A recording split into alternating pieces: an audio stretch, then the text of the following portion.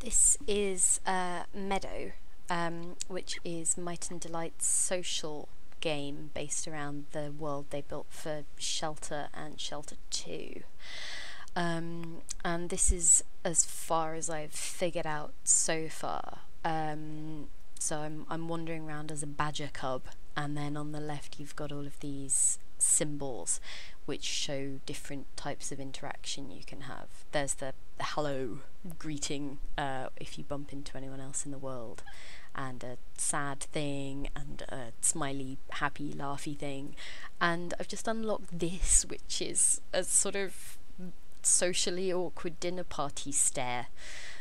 And then you've got all of these other bits and pieces. So there's symbols which I think are just supposed to help you communicate intention. So like no and yes, and that's I think a follow me to this point, and a let's head to this mountain, or possibly a really angular mushroom or something. And let's go into a cave, perhaps. Let's climb. Something like that. I think this one must be the dinner party, which links to that sort of slightly awkward thing. This is, I think, maybe here's an artifact and here's a flower. That's Day of the Tentacle, obviously. Crossing water, and I have no idea what that is. Maybe changing outfit or creature, and that one's squeaking. So, like so. And that one is lying down. I'll just move so that you can see it a bit better. Yeah. Which is actually quite cute, although he kind of looks dead. So, you can also get rid of that interface and bring it back.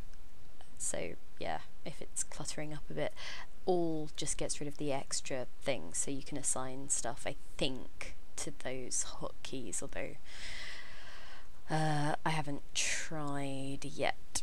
The landscape is really lovely, actually. I didn't really like it in the previous, like in the Shelter games, because it always felt like it obscured what you were supposed to be looking at, but here it's actually, it feels like it really comes into its own, like they've found their feet with the texture busyness and the colour schemes and things like that, so it's a really appealing patchwork instead of something a lot more in your face or just unhelpful.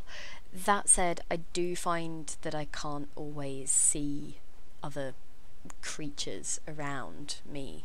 I do find that they can sometimes get lost in the world, which is not helpful given it's supposed to be a social forum, I guess, in some ways. So let's do the crossing water thing. Yeah! Off we go. Paddle, paddle, paddle. Squeak, squeak. It's really nice, actually. I just like how bare bones it is, and how you have these icons to communicate with and nothing else. I think it's a weird one to just boot up because it doesn't give you any explanations. There's no hover over information when you see that panel for the first time. You just need to have a think about what each thing might mean, or what it means to you, or within the context of the world. I think they become more obvious, but there's a lot that's taken on not exactly trust, but yeah, like if you haven't played any of the Shelter games before, they'll seem, oh, here's one of the artifact things. So just like a blobby floating crystal, and that pushed up my essence total in the top right hand corner, and I think that that's to do with unlocking different outfits for your animals, so that's the skins thing, and also you can unlock different emotes and all of that stuff. All of the facilitating social interaction and rewarding it. One of the things that I quite like is it's not pop-up, but it's texture or retexturing, and it didn't even see that, and it sort of flows away from you as the world is textured in as you explore it. So let's see if I can. I think maybe I've chosen the worst place in which to do this because it's more obvious on the trees when it happens, and this is obviously winter, and so the trees have no leaves for the retexturing to happen on. Okay, so here, this is the thing which shows you the map that you've explored at this point, and then over here is, I guess, progress you've made towards getting an emote and the different types of skin, although the number just seems to go up in terms of the essence. It doesn't seem to tell you what things you are actually bolstering, I guess, without looking at that stuff and trying to intuit what might be going on. I think I just assumed that maybe the artifacts related to one and the plants that you can run into and pick up related to the other, but that's not something that I've particularly tried out because I'm just having a faff, really. Let's see. Okay, we're in, like, I think that you just wander around and there's different, oh, here's one of those crystal things. You wander around and you wander into different seasons. It's not about time passing. Yeah, that was, I'm just trying to see what changed. Oh, okay, so this is the map screen, so it shows that there's people nearby, or at least other animals. Let's have a look.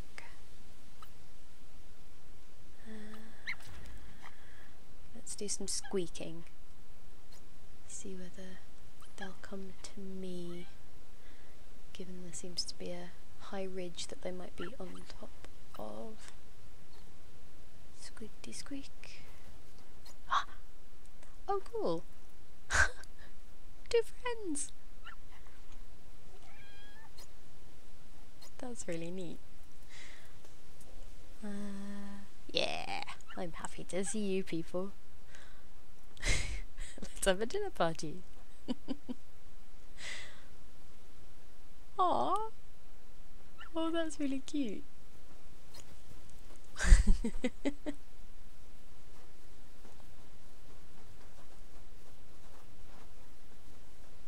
Oh.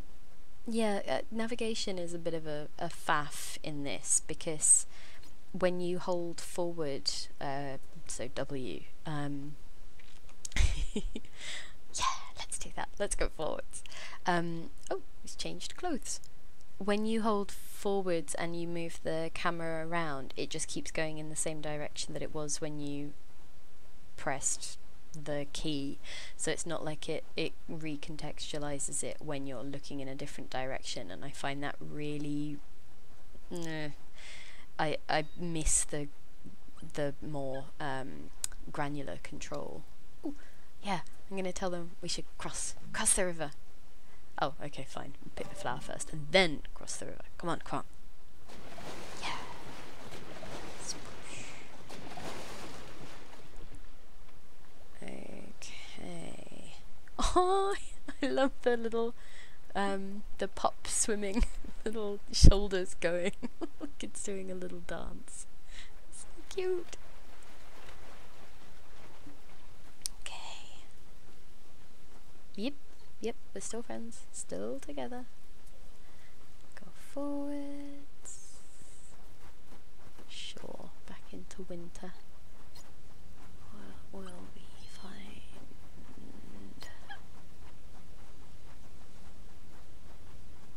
Rabbit can really move.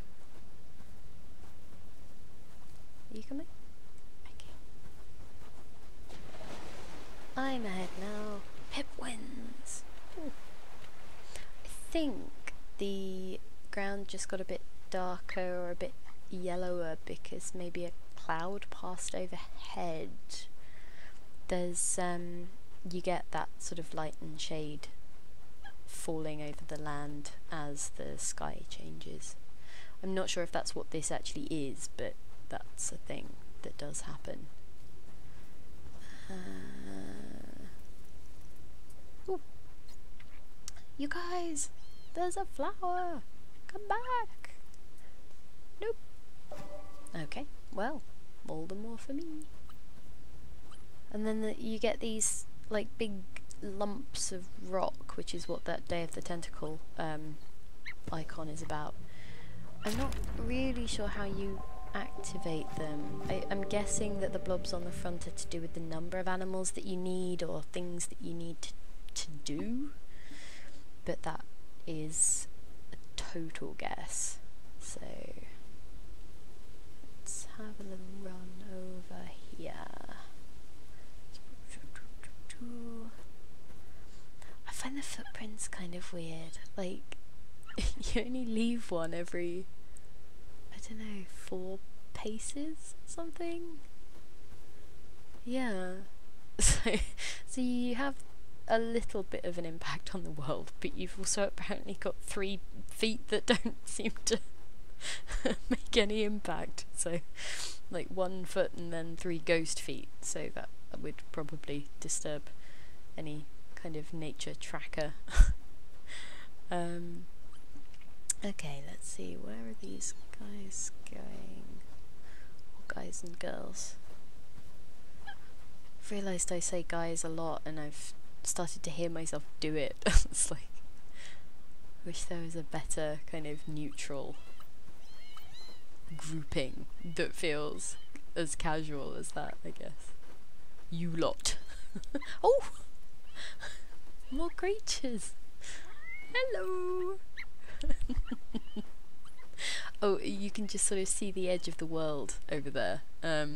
I tried to see what was down there and it just ended up being a badger cub falling into the void for a few minutes. And you can squeak on your way down, but ultimately I don't think good things happen, so it deposits you back in the world. So, oh, they're all so happy. Let's go over here.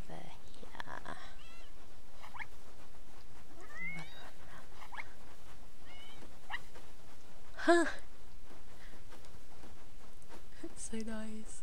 We're at the top of a slope. Let's all run down. Yeah.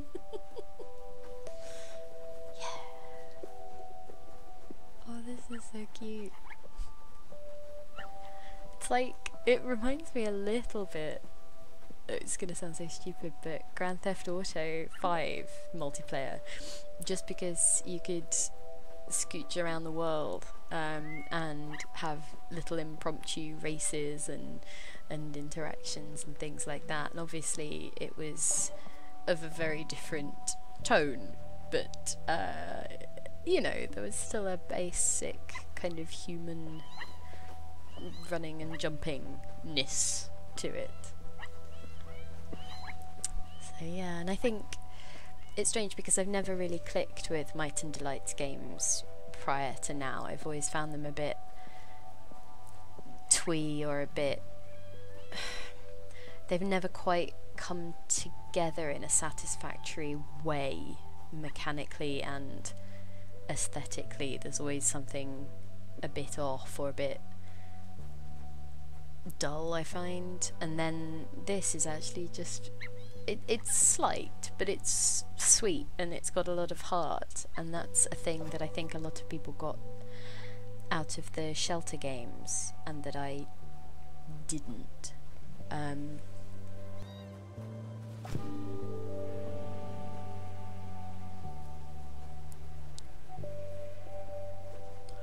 Let's have a look. I think there was another artifact up here somewhere. Huh. No, that's going to be a right pain to get to. What's going on round here? Where's everyone gone? Ugh. Yeah, this is like the camera is a bit finicky on those on those bits, and that gets in the way. Oh, up here there is another one of those artifacty crystal things, so let's have a peek. Yeah. Oh. Ah, okay. Yeah. So that was obviously has led to me unlocking a new skin. So let's take it for a spin. A skin spin.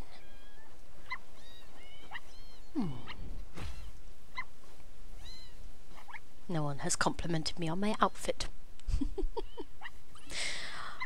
Aw. Well, I'm gonna do a little bit more running around with all of these folks, but I will say bye bye. Did you like the little wave? So cute. Right, vámonos!